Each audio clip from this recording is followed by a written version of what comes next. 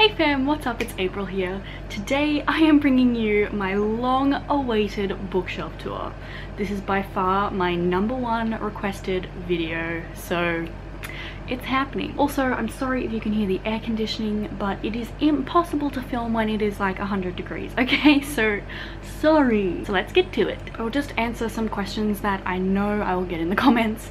My bookshelves are the IKEA Billy bookshelves. I have 4 large ones and 1 small one in the corner. There is one bookshelf I won't be showing you today, and it is one of my large ones.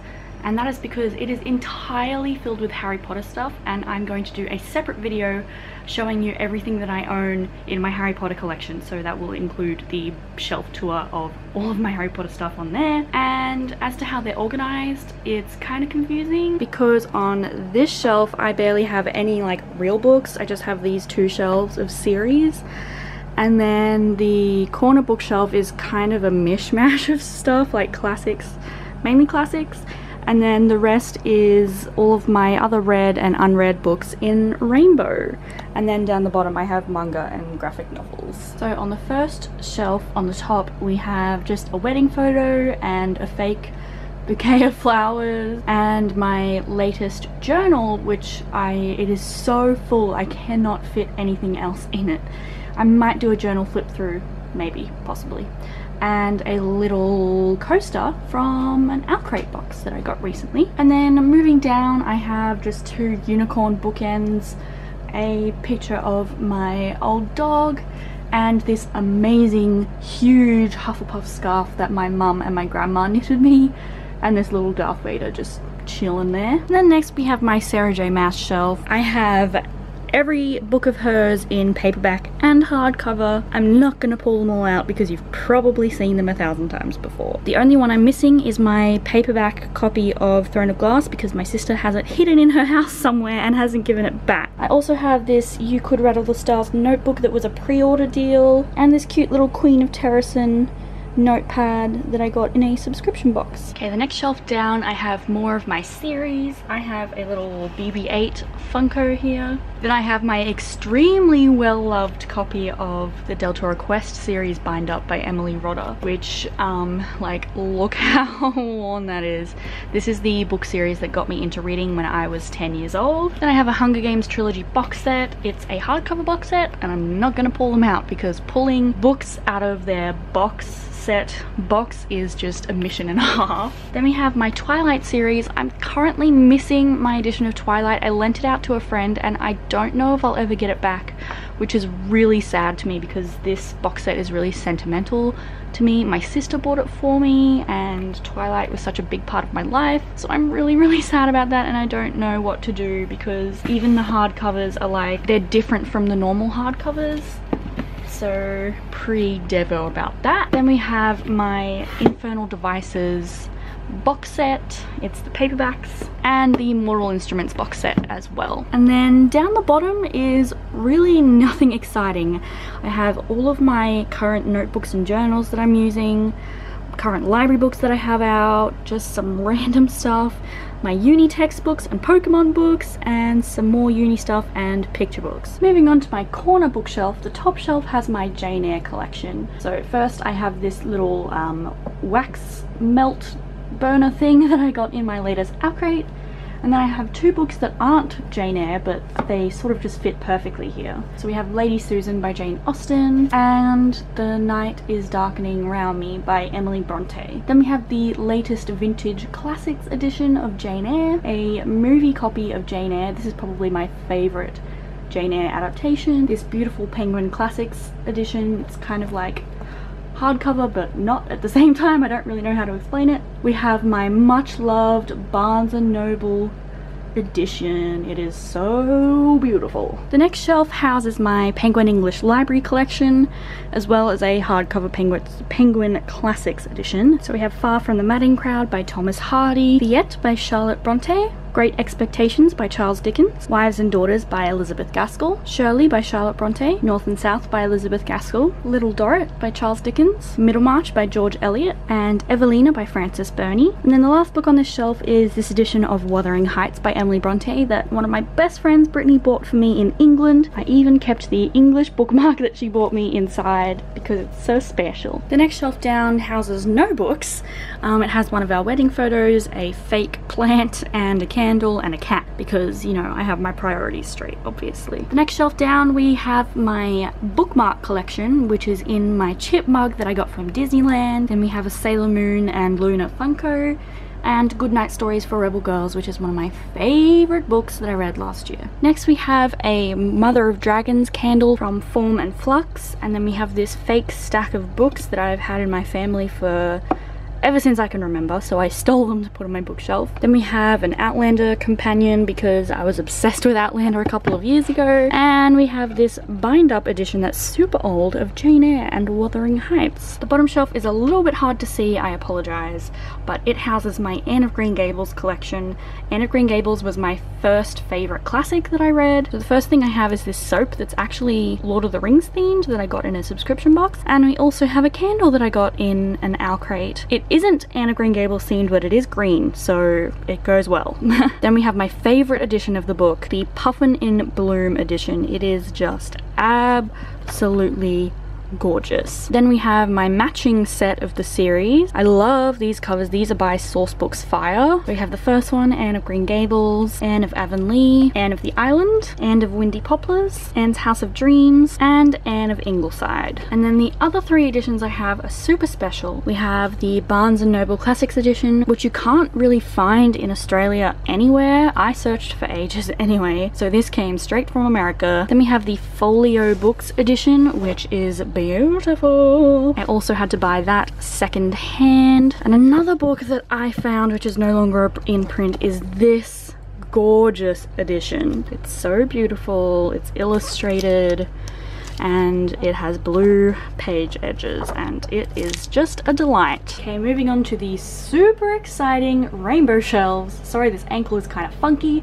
It is the top shelf and it's kind of hard to film. So we have The Tenant of Wildfell Hall by Anne Bronte, another edition of Wuthering Heights, I Believe in a Thing Called Love by Maureen Goo, How to Be a Woman by Caitlin Moran, Miss Pettigrew Lives for a Day by Winifred Watson, Big Little Lies by Leanne Moriarty, Invictus by Ryan Gordon, Thomas Hardy's Tess of the D'Urbervilles, The Outsiders by Essie Hinton, Animal Farm by George Orwell, My Place by Sally Morgan, Emily of New Moon by L.M. Montgomery, It by Stephen King, Ross Poldark by Winston Graham, The Afterlife of Holly Chase by Cynthia Hand, The Silent Companions by Laura Purcell, Monsters of Men by Patrick Ness, Warm Bodies by Isaac Marion, The Lover's Dictionary by David Levithan, The Brontes biography by Juliet Barker, The Knife of Never Letting Go by Patrick Ness, Leia, Princess of Alderaan by Claudia Gray, this Stormtrooper Funko, which is in my way right now, Hurdles All the Way Down by John Green, and Re-Jane by Patricia Park. Moving right along, we have Salem's Lot by Stephen King, Just One Day by Gail Forman, The Ask and the Answer by Patrick Ness, Everything Everything by Nicola Yoon, Out of My Mind by Sharon M. Draper, The Final Empire by Brandy Sandy as I like to call him, Warcross by Marie Lu, Just One Year by Gail Forman, and the novella that comes afterwards, Just One Night, The Naturals by Jennifer Lynn Barnes, Dangerous Girls by Abigail Haas, Disruption by Jessica Shervington, Pride and Prejudice by Jane Austen, Do You Want to Start a Scandal by Tessa Dare, Matilda by Roald Dahl, Princess in Pink by Meg Cabot, Under Rose-Tainted Skies by Louise Gornall, Born Wicked by Jessica Spotswood, LBD The Great Escape by Grace Dent, Princess in Waiting, and the masterpiece that is The Princess Diaries by Meg Cabot. This bind-up of Everything is Illuminated and Extremely Loud and Incredibly Close by Jonathan Safran Foer, Final Girls by Riley Sager, Moxie by Jennifer Matthew, How Hard Can Love Be by Holly Bourne, Because You Love to Hate Me edited by Amory, and Golden Boy by Abigail Tartman. Onto the purple shelf. Purple going into blue, I should say. We have A Lady by Midnight by Tessa Dare, Dragonfly in Amber by Diana Gabaldon, Anna and the French Kiss by Stephanie Perkins, Across the Universe by Beth Revis, The Del Toro Quest Series 3 bind-up by Emily Rodder, Princess in Love by Meg Cabot, That Inevitable Victorian Thing by E.K. Johnston, Bachman Books by Stephen King writing as Richard Bachman, Alias Grace by Margaret Atwood, How to Abduct a Highland Lord by Karen Hawkins, Feed by M.T. Anderson, one of the most thought-provoking books I've ever read, A Million Suns by Beth Revis, Dreamer's Pool by Juliette Marillier, The Cruel Prince by Holly Black, Cress by Marissa Meyer, My Lady Jane by Cynthia Hand, Brodie Ashton and Jodie Meadows, When Michael Met Mina by Randa Abdel Fattah, Sabriel by Garth Nix, The Taking by Kimberly Derting, Winter by Marissa Meyer, The Long Way to a Small Angry Planet by Becky Chambers, aka the best book in the world. And last on this shelf we have Murder on the Orient Express by Agatha Christie. Continuing on with my blue books, we have a Jon Snow Funko, he can just go over there, Outlander by Diana Gabaldon, Of Fire and Stars by Audrey Colthurst, this 1980 abridged version of The Stand by Stephen King. This is super hard to find. Well, it's not super hard to find, it's just kind of expensive. Worlds of Ink and Shadow by Lena Coakley, Want by Cindy Pon, Sleeping Beauties by Stephen and Owen King, The Beauty of Darkness by Mary E. Pearson, Unearthed by Amy Kaufman and Megan Spooner, Renegades by Marissa Meyer, Wonder Woman Warbringer by Leigh Bardugo, Almost Midnight by Rainbow Rowell, If I Was Your Girl by Meredith Russo, Americana by Chimamanda Ngozi Adichie, When the Moon Is Low by Nadia Hashimi, Christie by Catherine Marshall, Emma in the Night by Wendy Walker, The Landscape with Invisible Hand by M.T. Anderson, Call Me By Your Name by Andre Asman, Queens of the Conquest by Alison Weir, Strange the Dreamer by Laini Taylor, and last on this shelf is Any Duchess Will Do by Tessa Dare. Moving on down we have more blue books. Apparently I just have a ton of blue books. We have Starkhurst by Jessica Spotswood, The Heart of Betrayal by Mary E. Pearson, How to Be Single by Liz Tochillo, On the Island by Tracy Garvis Grays, Gemini by Amy Kaufman and Jay Kristoff, one of my favourite biographies ever, Charlotte Bronte, A Life by Claire Harmon, Whisper by Chrissy Keary, Rising Strong by Brene Brown, Nowhere But Here by Katie McGarry, The Glasstown Game by Catherine M. Valente, Human Acts by Han Kang, What Alice Forgot by Leanne Moriarty, Before I Die by Jenny Downham, The Naturals Book 2, Killer Instinct by Jennifer Lynn Barnes, The Reason I Jump by Naoki Higashida, LBD It's a Girl Thing by Grace Dent, When Breath Becomes Air by Paul Kalanithi, Peter Pan by J.M. Barrie, The Rose and the Dagger by Renee Ardier, This Is Not a Test by Courtney Summers, Forever Princess by Meg Cabot, A Week to Be Wicked by Tessa Dare, and Say Yes to the Marquess by Tessa Dare, Princess in the Spotlight by Meg Cabot, The Boyfriend List by E. Lockhart, and Royal Wedding by Meg Cabot. And we are still on blue books. Can you believe it? The Blue Castle by L.M. Montgomery, The One and Only Ivan by Catherine Applegate, This Adventure Ends by Emma Mills, Shatter Me, and Unravel Me by Tahira Murphy, The Count of Monte Cristo by Alexander Dumas, I Am by Maggie O'Farrell, Asking for It by Louise O'Neill, When a Scot Ties the Knot by Tessa Dare, To Scotland with Love by Karen Hawkins, The Song of Susanna by Stephen King, Lady Midnight by Cassandra Clare, I Let You Go by Claire McIntosh, Ignite Me by Tahira Murphy, Isla and the Happily Ever After by Stephanie Perkins, The Duke and I by Julia Quinn, Autumn in Scotland by Karen Ranney, Sense and Sensibility by Jane Austen, The Song of Achilles by Madeline Miller, Night Shift by Stephen King, Princess on the Brink by Meg Cabot, My Little Groot, The Gentleman's Guide to Vice and Virtue by Mackenzie Lee, The Hating Game by Sally Thorne, and last on this shelf and helping to transition into green, we have Eliza and Her Monsters by Francesca Zappia. The next shelf down, we have Foolish Hearts by Emma Mills, Wild Beauty by Anna Marie McLemore, Stalking Jack the Ripper by Carrie Maniscalco, Shades of Earth by Beth Revis, The Fellowship of the Ring by J.R.R. Tolkien, The Girl in Keller's Way by Megan Golden, Lord of Shadows by Cassandra Clare, Hunted by Megan Spooner, Reign of Shadows by Sophie Jordan, Every Heart a Doorway by Shannon Maguire, Wildwood Dancing by Juliette Marillier, a nice new edition of Del Toro Quest Series 1, Dewey by Vicky Myron, The Body Electric by Beth Revis, Party Princess by Meg Cabot, Temple by Matthew Riley, Shadow Shaper by Daniel Jose Older, Wild Swans by Jung Chang, Does My Head Look Big in This by Randa Abdel Fattah, Kiss of Deception by Mary E. Pearson, The Stand by Stephen King, the unabridged version, aka The Brick, and Noteworthy by Riley Redgate. Moving over to yellow, we have Heidi by Joanna Spyri, Am I Normal Yet by Holly Bourne, Hyperbole and a Half by Ali Brosh, It Only Happens in the Movies by Holly Bourne, Brain on Fire by Susanna Cahalan, and A Happy New Year by Holly Bourne, The Diary of a Young Girl by Anne Frank, Prozac Nation by Elizabeth Wurtzel, Maybe Someday by Colleen Hoover, And Then There Were None by Agatha Christie, Victoria the Queen by Julia Baird, Jane Austen at Home by Lucy Worsley, The Shining by Stephen King, A Night to Surrender by Tessa Dare, Fire and Flood by Victoria Scott, Illuminae by Jay Kristoff and Amy Kaufman, Princess in Training by Meg Cabot, Homegoing by Yar Jassy, Pachinko by Min Jin Lee, Sister's Fate by Jessica Spotswood, Every Falling Star by Sungju Lee and Susan McClelland, Hunger by Michael Grant. My copy of the first book, Gone, is currently being lent out. The Wrath and the Dawn by Renee Ardier, and Princess Mia by Meg Cabot. Moving down to my red shelf, we have a little Jamie Funko just chillin'. We have Romancing the Duke by Tessa Dare, What's a Girl Gotta Do by Holly Bourne, The Handmaid's Tale by Margaret Atwood, The Witches by Roald Dahl, Brave New World by Aldous Huxley, Simon vs. the Homo Sapiens Agenda by Becky Albertalli, and we have another copy of Outlander. This is the TV tie-in. A Wrinkle in Time by Madeleine L'Engle, The Hate You Give by Angie Thomas, The Great Zoo of China by Matthew Riley, The Last Wish by Andrzej Sapkowski, Pretty Girl 13 by Liz Coley, To Catch a Highlander by Karen Hawkins, The Princess Diarist by Carrie Fisher, The Fiery Cross by Diana Gabaldon, The Memoirs of Lady Haegyong, translated by Jahyun Kim Habush, Everything Beautiful Is Not Ruined by Danielle Young Ullman, She-Wolves, The Women Who Ruled England Before Elizabeth by Helen Castor, the bind-up of the second Del Toro Quest series by Emily Rodder, The City of Brass by S.A. Chakraborty, Hunting Prince Dracula by Kerry Maniscalco, Paper and Fire by Rachel Kane, An Ember in the Ashes by Saba Tahir, and The Queen of Blood by Sarah Beth Durst. Moving over, we are starting to move into my black books. We have Scarlet by Marissa Meyer, We Should All Be Feminists by Chimamanda Ngozi Adichie, Maud by Melanie J. Fishbane, Carrie by Stephen King, Three Dark Crowns by Kendar Blake, The Too Far Trilogy by Abby Glines, Jane Steele by Lindsay Fay, Career of Evil by Robert Galbraith, The Glass Spare by Lauren DeStefano, Flame in the Mist by Renee Ardier, All In by Jennifer Lynn Barnes, Noughts and Crosses by Mallory Blackman, Bad Blood by Jennifer Lynn Barnes, Daughter of the Pirate King by Trisha Levenseller, Six of Crows by Leigh Bardugo, An Arc of Nixia by Scott Reintgen, A Closed and Common Orbit by Becky Chambers, Rebel Soul by Axie O, Behind Her Eyes by Sarah Pinborough, The Book Thief by Marcus Susak. We have Toothless, he's so cute. We have